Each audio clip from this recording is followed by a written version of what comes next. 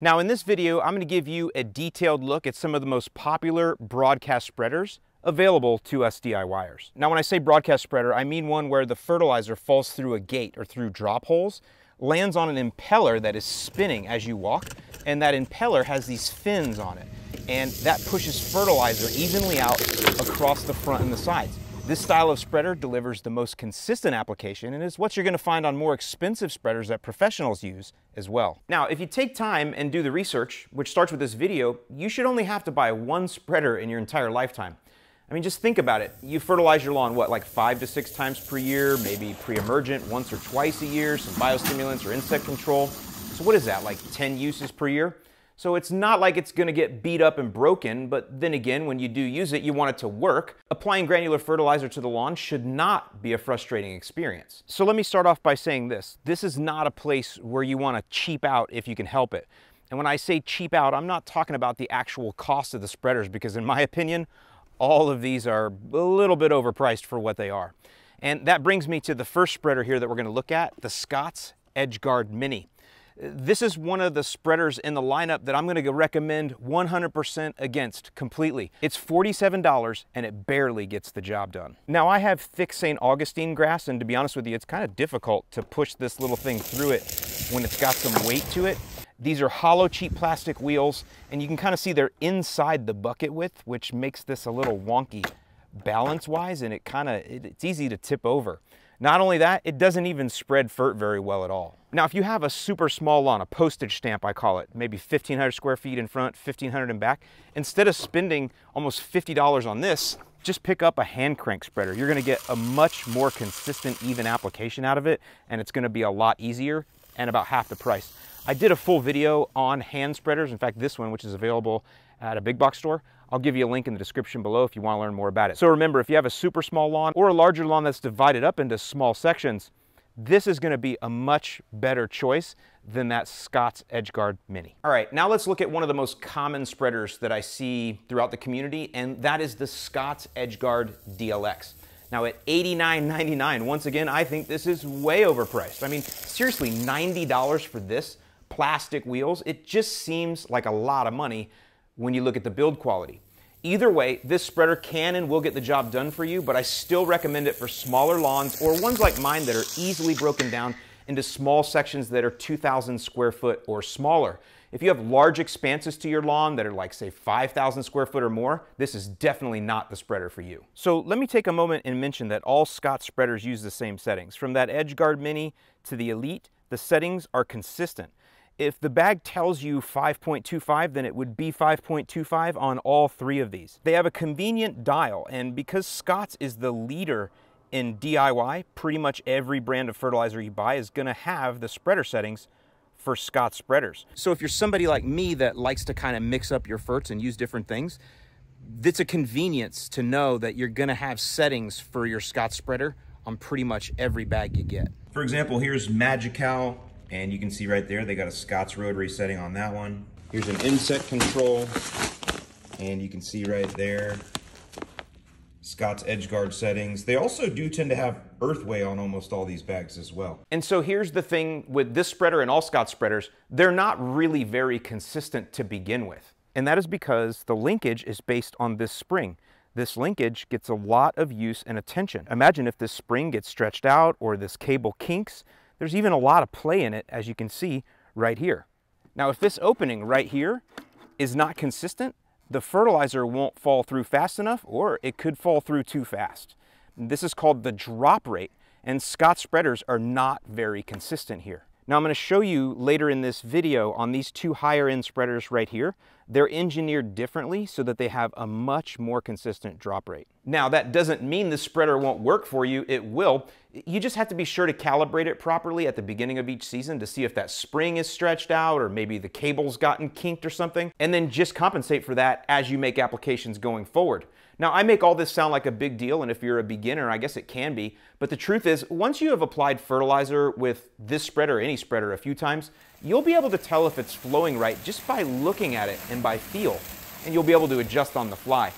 Seriously, you develop like this sixth sense about these things once you make a few applications and truly learn your land. So all that being said, this spreader is just fine if you have a small lawn that is broken up into small areas of 2,000 square foot or less. I want to stress that. It's not my first choice, but in a lot of cases, if you're at a big box store and you need to get one, this will be your only choice, and this is what you'll end up with, and you'll be just fine. Okay, now let's look at the Elite. I borrowed this one from a friend who I'm helping with his lawn. He picked it up on Amazon on sale last year for $69. And if you can find one of these for $69, then I say go for it. That's a good buy. However, the regular price for this spreader is $148. And again, in my opinion, that's overpriced when you look at the next two options here. This spreader is also overbuilt in my opinion. I mean, who needs two impellers? But this one does have a true trim guard on it, or what Scott calls an edge guard. Basically, a trim guard or edge guard, when activated, it shuts off half of the spread pattern, so you can get right up against the edge and not fling furt into the street or flower beds. Every spreader that we're reviewing today has a trim guard. Now, I'm not going to get into that much detail here on trim guards, except to say that there are only two spreaders in this lineup that have a true trim guard that actually cuts the drop rate properly at the same time. The others, they're just blockers. Okay, so back to the Elite. It's got 4 drop holes and 2 impellers. You'd think that gave it a great spread pattern, but it doesn't. It doesn't really throw too much better than that DLX right there. And when you get to the end of a run, if both sides didn't drain out the same, you now have an inconsistent application. Now, it does have rubber tires. They're filled with foam, not air, so that does make it easier to push through thick grass. And it's a decent unit. Again, if you can get it on Amazon for that $69, go for it. I'll link it below if you want to check out the price from whenever you're watching this video. Okay, now we're done looking at Scott spreaders. I know that was a lot, but they basically have the monopoly on the big box stores. But now we're going to look at 2 spreaders that are a little bit more expensive, but are of a higher build quality and do a little bit, well, a lot better job.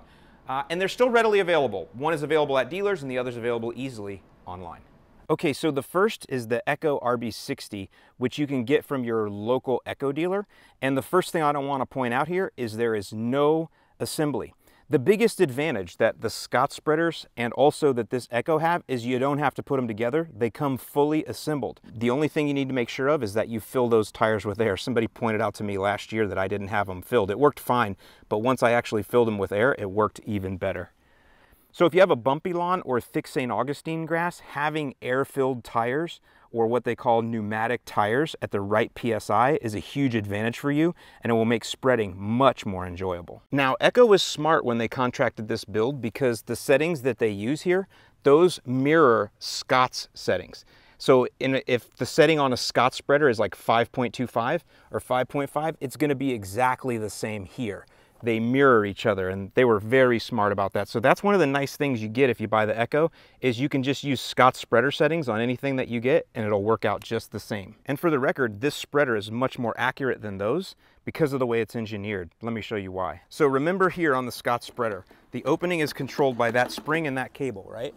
And I showed you that that can be off. So the Echo also has a spring and a lever, but it works on a static stop or positive stop. See, the adjustment's down here, and this is actually a separate disc controlling the opening that is independent of the disc that is here. All this one does, there's a disc that's sliding under there. When you open this, it's just opening up the gate 100%. Out of the way, in the way. Out of the way, in the way. A separate disc is what's controlling how much furt can fall through. And this separate disc doesn't move once you go. So I set it there on whatever that is, 8.5. And you can see that's the opening. And that's not gonna change because I'm not touching that down there. That just stays where it is.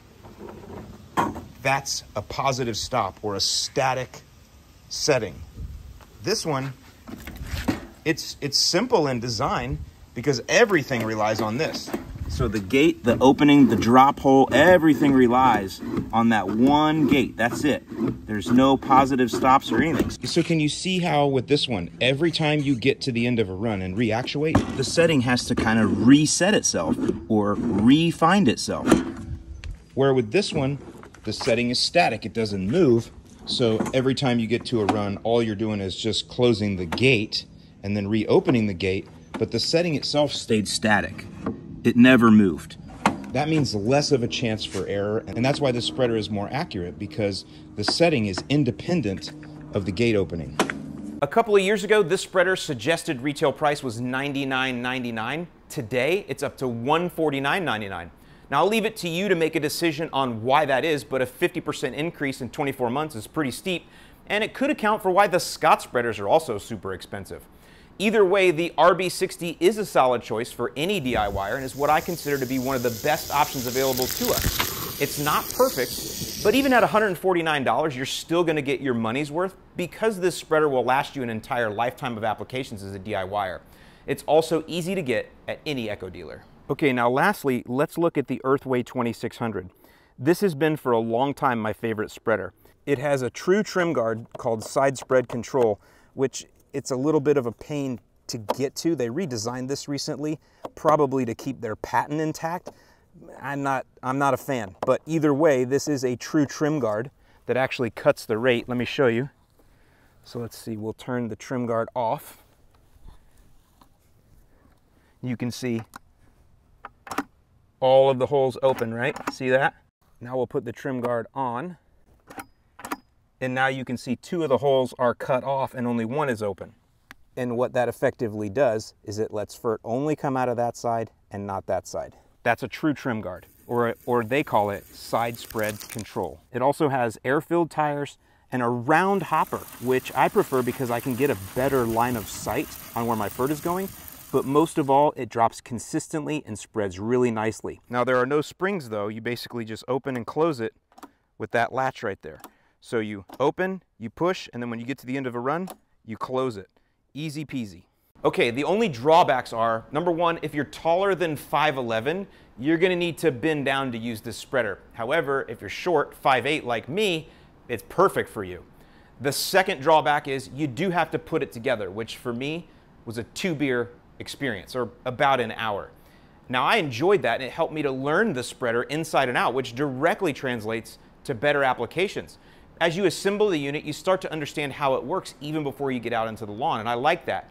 But then again, that is why you're never going to see this in a big box store. They definitely don't want to deal with the hassle or customer service involved with something that takes an hour to put together. Now, the price here is $191, which is quite high, but then again, as you've seen, all the prices are higher than expected in today's world. Here's the thing. This spreader, I am 100% sure, is made in the USA in Bristol, Indiana, and I'm willing to pay a little bit more to get made in the USA, which I did. And I wanted to say right now, every spreader in this video has been purchased by me. None of this is sponsored.